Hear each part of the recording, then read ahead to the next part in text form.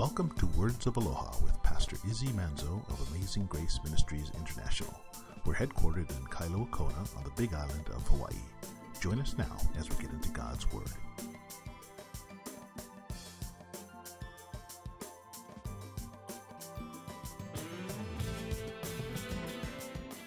Let's pray. Father, we pray that you would just let this study bring glory to you.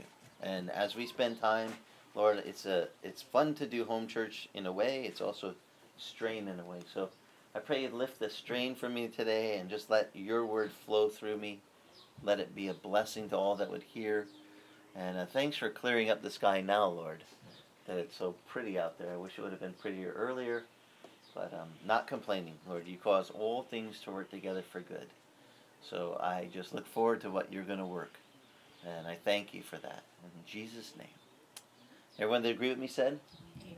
Amen. You know, sometimes we forget the Lord is the God in charge of everything. You know, this morning I was praying, Lord, could you just make the rain? And I know Jan was praying that the rain would stop so you guys wouldn't have to see the house and, you know, she wouldn't have to clean extra. And while she's cooking 40 pounds of catfish for this morning's breakfast, she started, you know, raw catfish this morning at like 4 in the morning, cooking off with white wine sauce and fancy herb, you know, make it really nice. And I don't know, I don't think any came home from what I understand. So they polished it off down at the beach. But it kept raining the entire time, and I'm asking Alfred, so what do you think? He's sitting in the front yard under the eave looking, and he goes, I don't think so.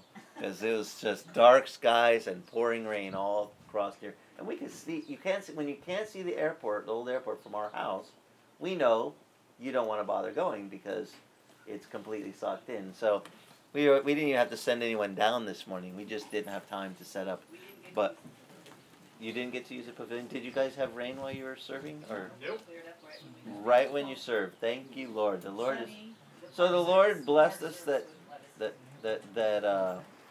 they got to at least have the food to serve and feed the homeless. So for that, we're grateful that the Lord uses us to feed the homeless, and it's a blessing, guys. It's a light to our community. Jesus said, "Let your light shine in such a way men see your good works and they glorify your Father in heaven." And you know, I can go around town, especially when I walk around with my wife. I always get great compliments, like, "Oh, thank you, thank you." I know they're really saying thank you to her. They don't care, you know, pastor, but thank you for the food because you know, feeding the ones that are hurting. And, you know, Jesus is always a champion for the poor. Yeah, in fact, Holland, would you toss me that or read that for me out loud, Okay. would you? So this is a note that Jan was handed from one of the folks that we served today. It says, "Thank you, Amazing Grace International. Many thanks to you and all of your members and volunteers for an unforgettable breakfast at Kona Airport. May God bless the work of your many friends." So praise the Hands, Lord. many hands. Many hands, okay. Yes. So the Lord is, you know, that touched someone this morning. Even while the rain was going on and we were cleaning and going, uh-oh, we're not going to make big service on the beach. I know God, when he says he causes all things to work together for good, that means all. Sometimes I don't understand what he's up to. You know, I'm kind of hoping that Andrea, your little boys get to go home with some of Daniel's fodder that he cleaned. He cleaned his room, deep cleaning this week. And it's all sitting there waiting. And we were thinking as we were cleaning, that would be really good for Marius. And that would be really, but we just set it aside so you can pre-approve it. But like little toys and things that Daniel's like, I don't need this anymore. This needs to go to someone who could use it. And I love my son's attitude. You know, that was for when I was younger. Now it needs to go to someone else who's younger who can appreciate it. And isn't it nice to get things at the time when you need it and when you can appreciate it? So cool how the Lord can work that out. Well, we studied last week in 1 John chapter 3. In verse 17, he says this. Well, let me start at verse 16. We know love by this, that it says that Christ laid down his life for us. And we also ought to lay down our lives for the brethren. It says, but whoever has the world's goods and sees his brother in need and closes his heart against him, how does the love of God abide in that person? You know, if you see your brother in need and you just close your heart and walk on by, yeah, I know he has a need, I know I can help him, is that truly showing the love of God to people? I mean, this love we're studying, we just saw last week. It's a love that is expressed, not, John said, not by word or by tongue, but by deed and truth. Deeds are actions. Actions, it's the saying. This is, by the way, where in the Bible, the teaching, the idea that you've probably heard the idiom many times, actions speak louder than words. It comes right from 1 John. The idea that it's our actions that really show that we love people. And you can say, I love people with God's love. But if you don't express that in a tangible way, you have some of the world's goods, and they have a need, and you have the means to help them in that need, and you walk right on by. Remember the story of the Good Samaritan, where there was a man that had fell into the hands of robbers? Jesus told this story. He said there was a fellow that was traveling down the there's actually the road there in Israel. It leads from the back of the Mount of Olives through this ravine. Basically, it's a canyon that leads all the way, like, what is it? Don't quote me on it. It's 17 to 20 miles away to Jericho, which in Israel's ancient days was the capital city for Israel during the winter months. People don't realize Jerusalem gets cold in the winter. They get snow even. There's pictures I've seen of that gold dome that you see of the old city of Jerusalem, the Dome of the Rock Mosque, covered with snow. And we used to go on tours in February and wear down coats and be freezing, and like, why did, and then I find out from the guide, well, the king didn't live here in the winter. I mean, think about it. They didn't have central air and central heating. They just transferred over. They go down towards the desert region, towards Megiddo, towards where the Dead Sea is. And Jericho's located at a lower elevation. And in the winter months, because it's down lower in the desert, it's warmer. So it's just perfect weather. They go and spend their, run Israel from Jericho during the winter, and then go up when it's getting too warm to be down in the desert, go back to Jerusalem and have it as the summer palace, so to speak, of, running the kingdom. Well, there was a route between those two called the Valley of the Thieves, or also called in the Psalms, the Valley of the Shadow of, you guys know this one, right? What's it called? Of death. It was not known for being a great passageway because it's a really steep ravine that goes down, and there's a little trickle of water sometimes that runs through that valley. It comes from Jerusalem and trickles down towards the lower elevation out towards Jericho. And so whenever you're in desert, you want to go and find shade and water. So the natural flow of traffic, so to speak, was you came over the back of the Mount of Olives and you went down in that ravine and you'd pass all the way down towards Jericho. Well, Jesus, they said, there was an attorney testing Jesus, saying, I was wondering what's the greatest command in the law, and he said, how's it read to you? He says, well, it reads you should love the Lord your God and love your neighbor as yourself. And he says, good, you got it, do it, and you'll live. That's Jesus telling the attorney the answer, and he says, and who is my neighbor? Good old attorney. You know how they always talk in that lawyerese lingo. Well, and okay, then who is my neighbor? And Jesus said, okay, there was a man who went from Jerusalem. Now, I just told you all the topography so you would understand the story. He went from Jerusalem down toward Jericho. And by the way, if you were traveling, this was also a perfect spot for thieves to hang out in the caves along the canyon walls, because they could see, look down and see you coming, and they could wait and pounce upon you. And so Jesus says, and there was a man who was traveling down, and he headed towards Jericho, and it says he fell into the hands of robbers, and they beat him, they stripped him, they stole his stuff, and they left him laying there for half dead. He's really close to death. And Jesus goes on and says, 3 different fellows came along to see this man laying on the side of the pathway there. And do you remember the first one? Does anyone know this parable? It was a religious fellow. It was one of the religious leaders. He says, one of the priests passed by, and he looks at him and, I can't stop to help this fellow. I'm very important, very busy. I got to get, maybe he must have been heading towards Jerusalem. I got to get to temple or whatever. And he tucks his robe in and walks by the guy and leaves him there. And then Jesus says, and a Levite, which is the tribe that we get the priesthood from, passes by. And he sees him and doesn't stop to help him, just passes and continues by him. Then a Samaritan. These are the guys that are, to the Jewish culture, they're half-breeds. They're from the time when Syria had invaded Israel, and they had killed the men, and they took the women and they forced relations with the women to say, we've conquered you, and now they got the women pregnant, and so any of these kids was like a reminder in their face of your enemy has conquered you. They've taken your women, embedded them, and now you have these offspring. That's where the Samaritans come from. Do you ever wonder why in the Bible it seems like there's a little animosity between the Samaritans and the pure Jews? Because the Jews were told not to marry with the outsiders, and here they are. It was forced on them. So it's like in your face. So who's Jesus picked for the third guy? A Samaritan.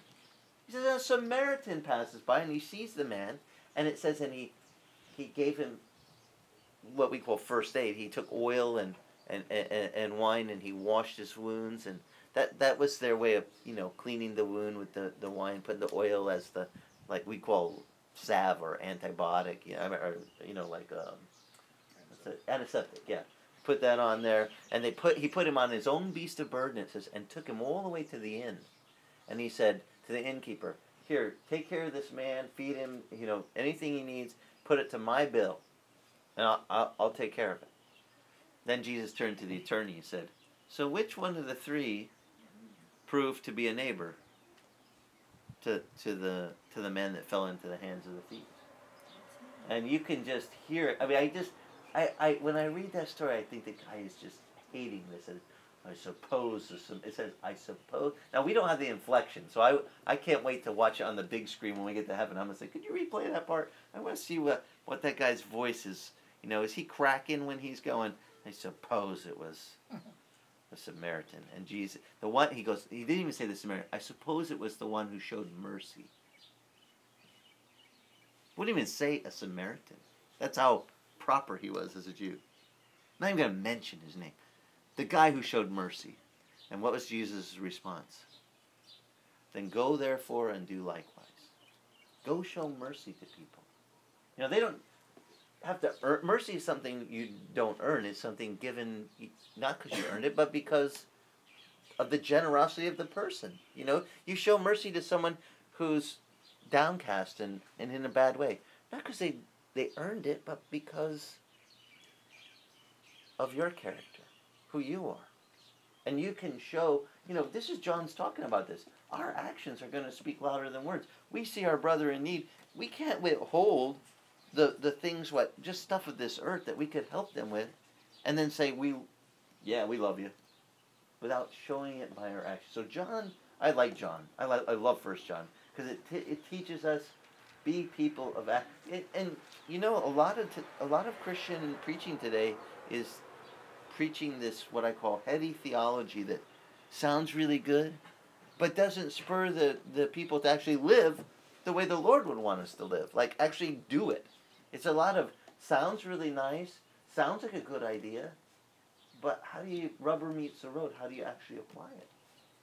You go down and you help feed the homeless when there's a feeding. You try to, you see your brother in need, and this church, I know I'm preaching to the choir here because you guys already do it, but there are going to be people that watch us, and they're going to find out, just so people know, there are churches where we really do help people, and there are needs, and the church is really God's hand of mercy to those people in need. We get to be the living, like some people say, I wish I could see God. I need a God with some, how'd they put it? I need a God with skin on, not an invisible one. I need to see one I could actually, and we get to be that hand of His compassion, that physical touch of the Lord through us to people hurting. And we're so blessed, guys. We have these people that God has put in our fellowship, that our Jeff and Elizabeth that started coming. They had the For Good thrift store. I feel so blessed. I can happily dump stuff off on them, and they receive it happily because they'll turn it around and sell it. And then they, at the end of the week, come and set up a rack with 4-way rack and set out all these clothes for the homeless each week. And they said they have adopted us because they see what we do and they want to be part of it. They said, we used to support like 13 different organizations, but we felt like we were really not making a dent in any one. We were like spread out too thin.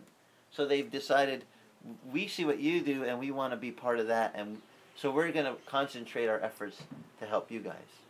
And now they're starting to close their shop on Sunday morning so they can be at church, which I don't see them today, but did they come down? They were down there. They were down there. So feeding, being that hand of mercy. Here, your brother needs a shirt, you give him one. And it's really fun for me because I get to clean up my closet and pass it on. It's so.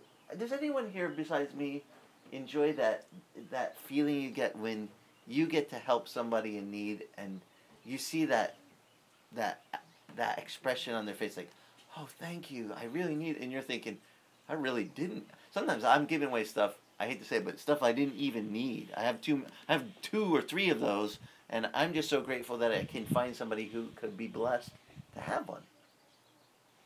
But I love how it builds me up when I see their face, and they're just so, thank you for that. I really needed. I remember one guy was like, I really needed a button-up shirt. I have a job interview this week, and all he had was a T-shirt, and it had been slept in out on the streets, and it looked like it, but he was like, I need to clean up. I have a job interview, and do you have a razor? We don't always have razors with us, but it was one of the weeks where they had at the food basket a package of razors that someone had tore it open, and the stores donate stuff. Somebody even just cracks open the package, so that I'm like, cool. Happen to have, there's 5 disposable razors. There's like a 6-pack. One was missing. I'm like, somebody must have busted into this. And I'm like, okay. So I got 5 razors. Here you go. And he was like, so a disposable razor and a button-up shirt made him feel like, God, you care about me. You really care. That's, and when you're in the place where that meets your need, and you guys weren't there, but I had the privilege of being the vessel to actually pass on that blessing that day. And the fun part was, he was taking one of my old shirts. And, on the rack, I was like, I know that shirt. Yeah. And I was just so, it was so cool to see the appreciation when you're giving those. Now, sometimes when you give, do people always show appreciation? No, sometimes they just, I deserve this or whatever, or you owe me, but should we give anyway in the love of God? Yes. This is where the action of our faith comes into practice. Well, he's been talking about these things and explaining that, truths for us to walk in. And last week we got almost to the end of the chapter. Let me just finish up this part here in verse 18. It said, little children, let us love not with word or with tongue, but with deed and in truth. In verse 19 he says, and we know by this that we are of the truth, and we assure our hearts before him. It says, and whatever our heart condemns us, we know from last week, God is greater than our hearts, and he knows all things. Beloved, if our heart does not condemn us, it says we have confidence before God. And whatever we ask, we receive from him, because we keep his commandments, and we do the things that are pleasing in his sight. It's a nice benefit to walking in a manner that you're trying to please the Lord. Because whenever you go to the Lord and ask him something, it says right here, you can ask from him and receive those things that you're asking. This isn't a fake thing when we go to God. How many of you have asked the Lord for things and had him answer you when you're praying about stuff? God, I need an answer. I need some help down here. Or I need a provision.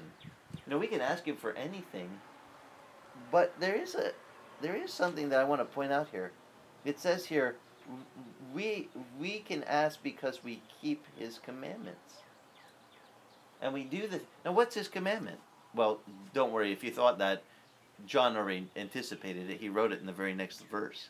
He says, and this is his commandment. And this is the part I want you to take away today. What is his commandment for us today? It comes in two parts here. The first part is, first, that we believe in the name of his Son, Jesus Christ. That's God's command. Believe in my Son. Why do we have to believe in him? Because Jesus, they said, tell us what works we should do to please God. And what works should we do to have everlasting life? That's a pretty good question, by the way. If any of your friends ask you, well, what works do you have to do at your church to get eternal life? Do you have to feed homeless? No. Do you have to give all your money to your church? No. Do you have to go on missions to get eternal life? No. No, I'm telling you this because I went to a certain church that we were told these were mandatory. You must do all of these things to even get a chance to get everlasting life. This was part of the teachings of that church. It was false teaching. But they taught it like that was the work you had to do to gain even a chance for your everlasting life. Jesus said in John, I believe it's 7, he said, this is the work you must do. Believe on him whom the Father has sent. Period. There's no extra, no nothing more. There's only one thing you have to do to get everlasting life. Believe on Jesus. John is going to confirm that for me right here. John was the guy that leaned on Jesus' breast at the Last Supper. He was right there. And John says, this is the work that you have to do. His commandment, God's commandment. First, believe in the name of his Son, Jesus Christ. And the second work you got to do, I know some Christians will like this to not be included. They would like to, they can even handle the first part, but the second part they get a little sketchy on when I tell them, and there is a second part that you must do, and what is it? Love one another. Just as he commanded us. Now, if someone says to you, where does it say he commanded that? John chapter 13. He says around verse 35, this is my commandment that you love one another. A new commandment I give to you. Okay?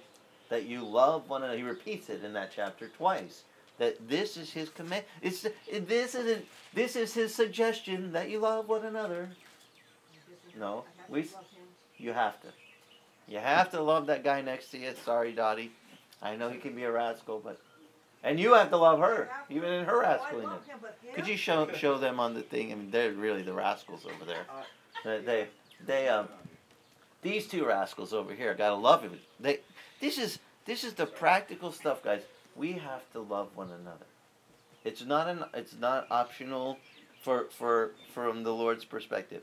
And listen to this, verse 24. This is as far as I planned on going today. This verse is powerful. It says, the one who keeps his commands, it says, abides in him.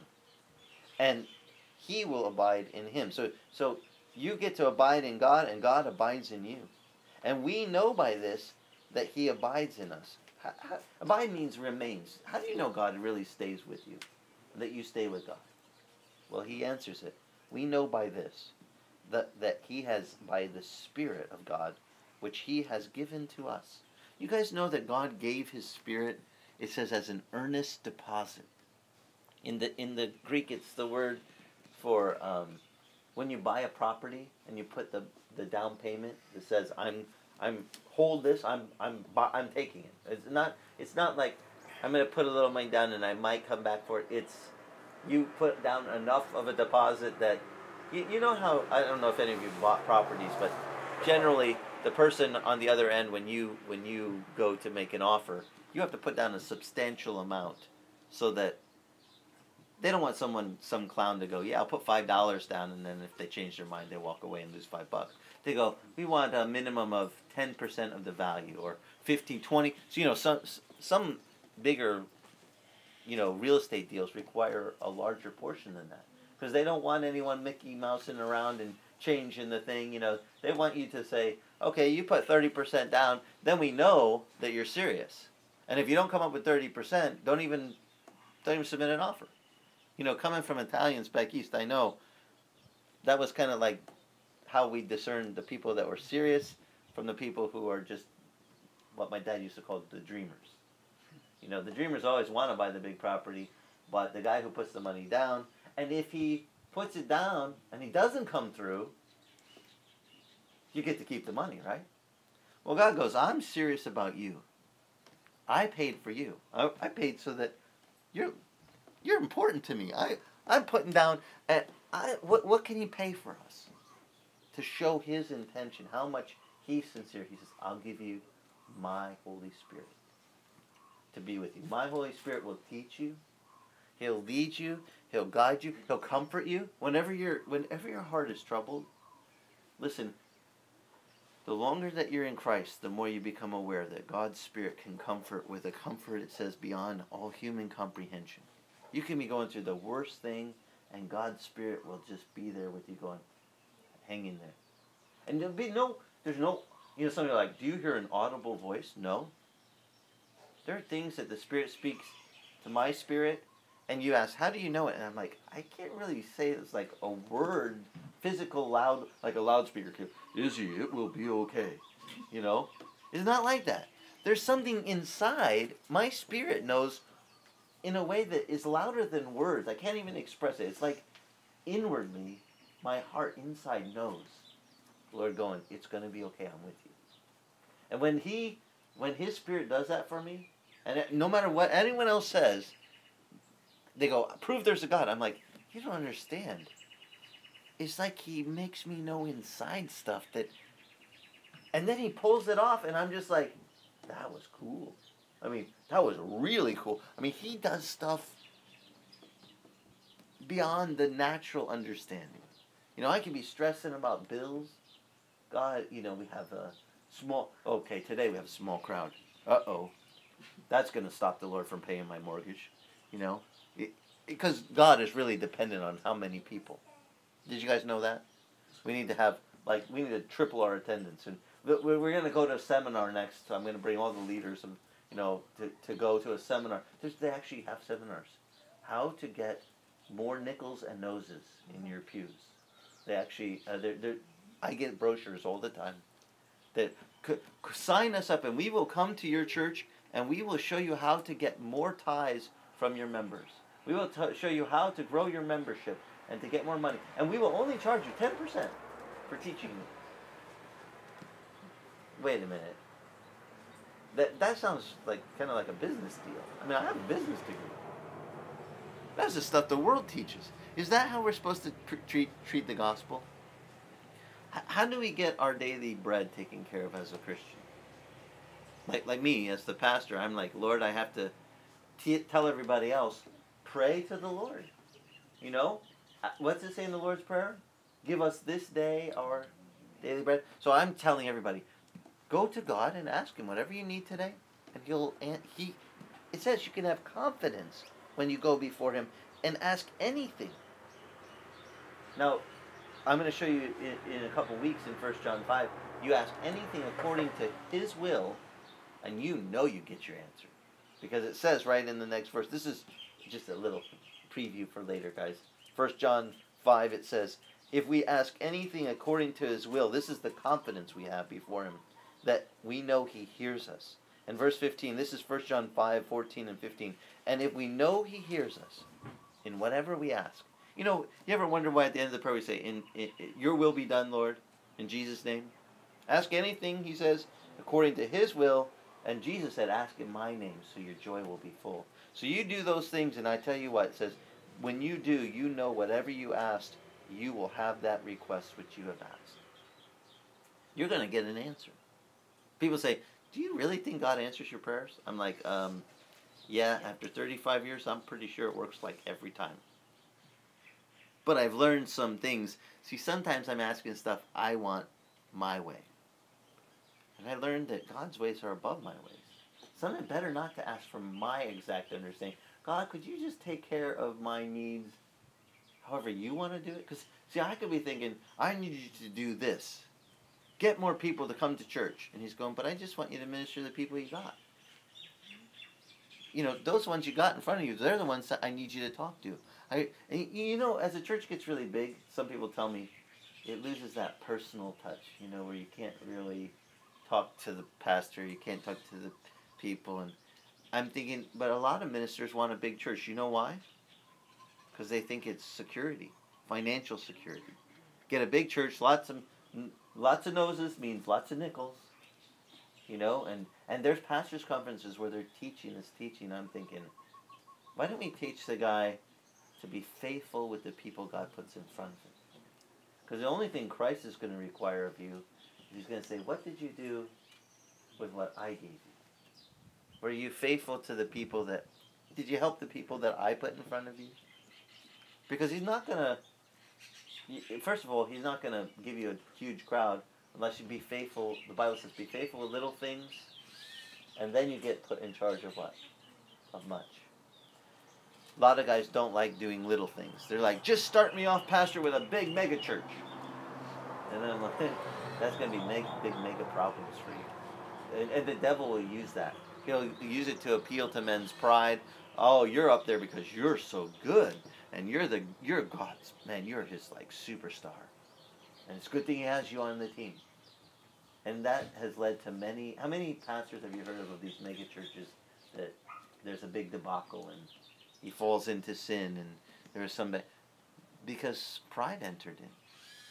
You know, you guys know we sing that song, He has shown thee, O man, what is good. Micah 6:8. What does the Lord require of thee? Do justly, love mercy, and what's the last thing? Micah 6:8. And walk, you got it, walk humbly with your God. No matter if you're called to be a leader in the church or you're behind the scenes, stay humble.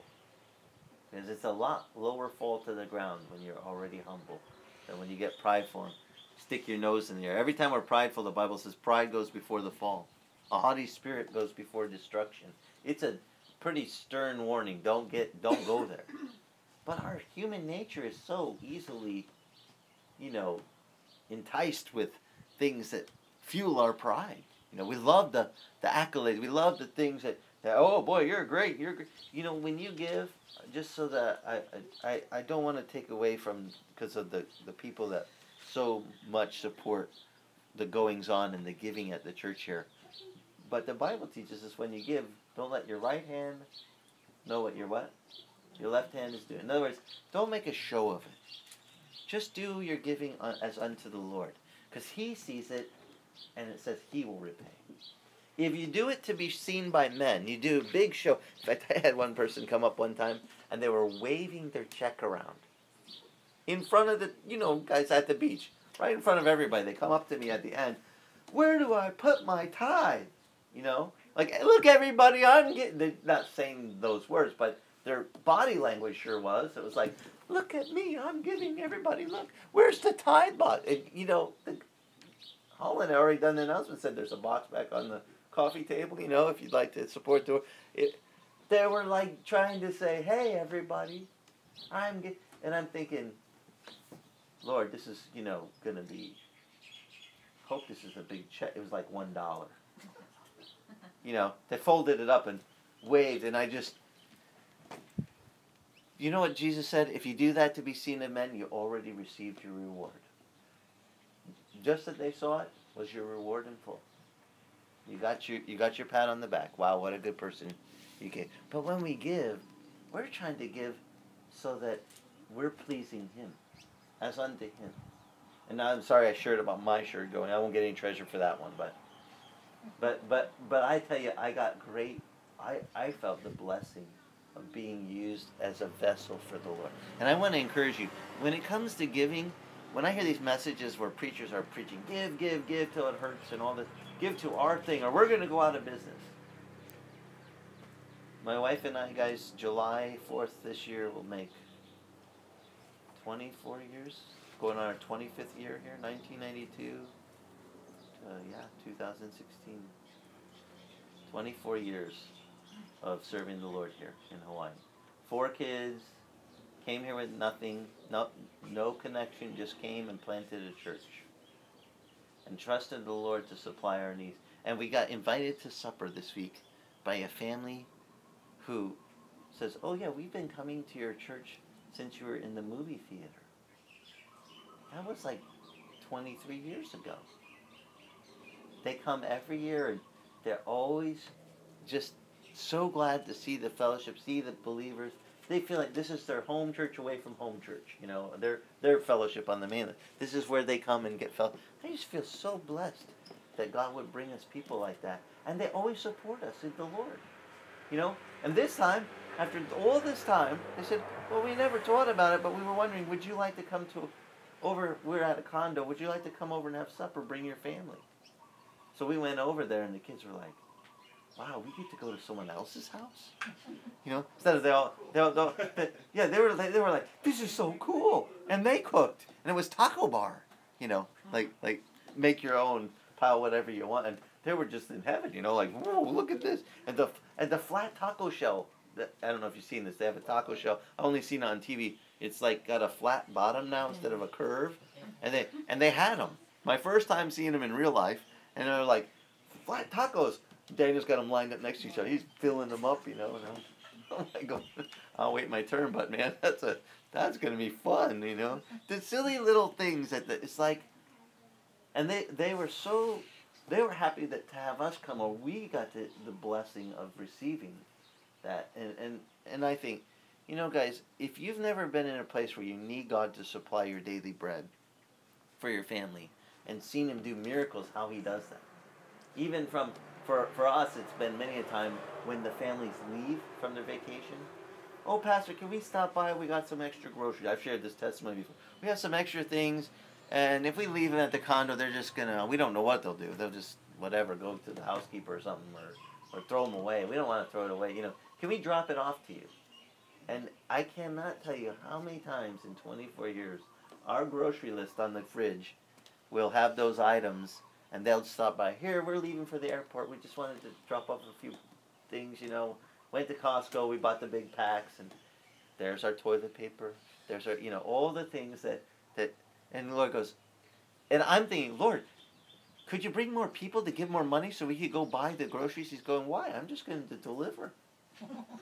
Now, you might laugh at me for that, but it grows your faith to know. When someone says, how do you know God's real? I said, you don't understand. Like on weeks when there's not a lot in the tithe box, God doesn't go, oh no, I don't think I can handle this. We got a whole family to feed. I'm not sure if I can do this one. This is really big. I mean, there's not enough tithes. So you're just going to, oh, God, what do I do? Worry. Do you think God really freaks out? He just goes, watch this. And He does all these, and whether you realize it or not, has anyone else had God do these little I call them winks, where He just pulls off something, someone just happens to randomly stop by, and oh, by the way, here, we wanted to give you this, and it was just what you needed. And people say, how do you know God's real? I'm saying, because of a living testimony. His Spirit has been with me for these years. He said, I'll let you know that so you know that I'm with you. I'm giving you my Spirit. My Spirit, we studied this with the youth, His Spirit gives us peace beyond all human comprehension. When the world doesn't make sense, when we don't really understand it, God goes, let me give you my peace. It's going to be okay. And then He pulls off some cool thing, and we just sit there and go, why was I, sometimes I kick myself, why was I so worried? Did God quit? The only time that we should worry is if God quits His job. Then you have legitimate reason to worry. But until then, don't call me up and say, oh, Pastor, I'm having a freak out. Freak out with me. I'm like, I'm not going to freak out with you. Because, unless God's quit. If He's quit, then we can both run around like chickens with our heads cut off. But if He hasn't quit His job, don't worry. His Spirit is still at work in all of our lives. Anyone give an amen to that? Amen? He's still at work. Let Him keep doing that work. The Bible says, He who began a work in you will be faithful to complete it.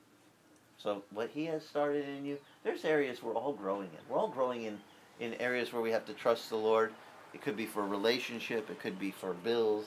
It could be for, whatever it is that... It's funny how it's different things for different people at different times.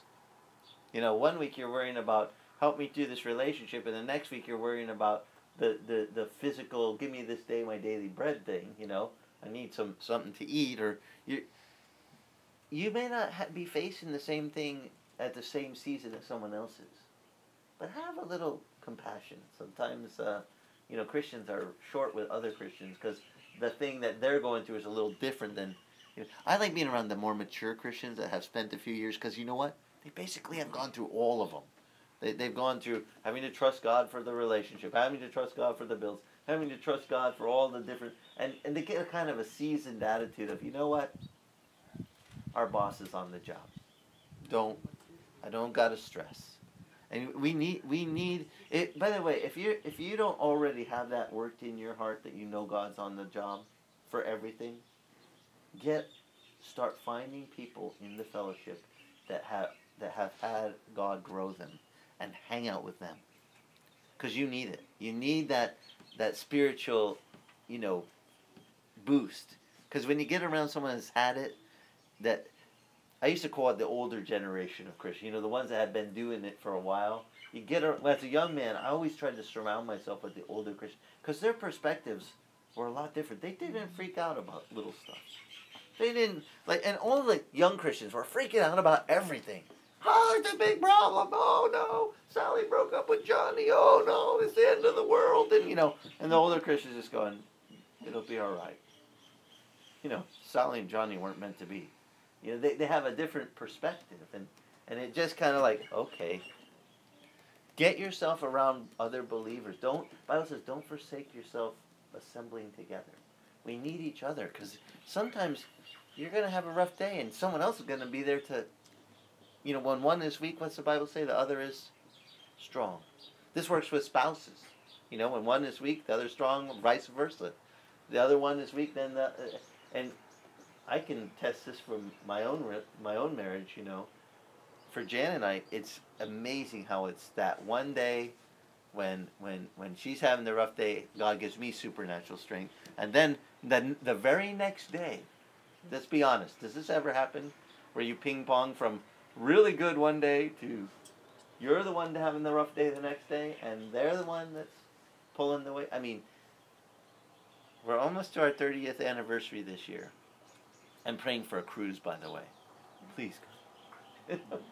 I got to praise for, I forgot to share this. We went to a garage sale yesterday.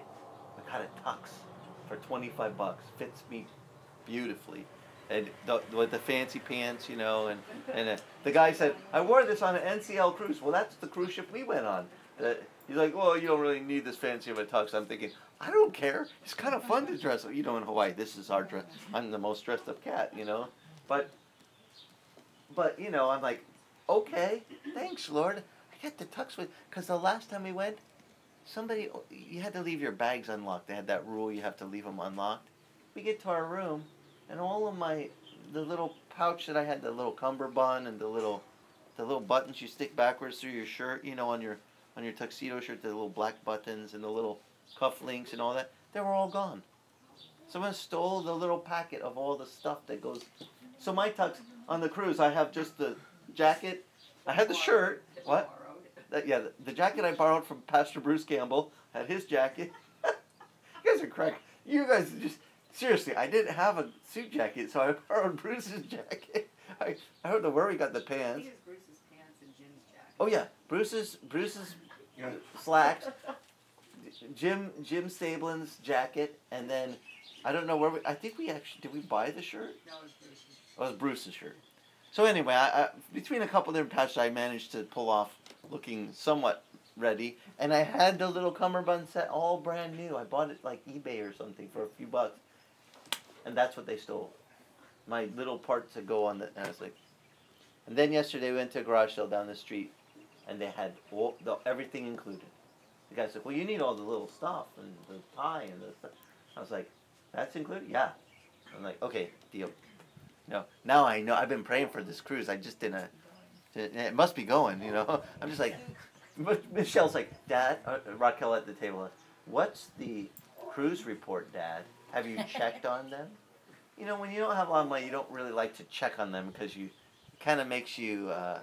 Has anyone ever experienced what I'm talking about, where you check on them and you can't afford it, so it's like window shopping.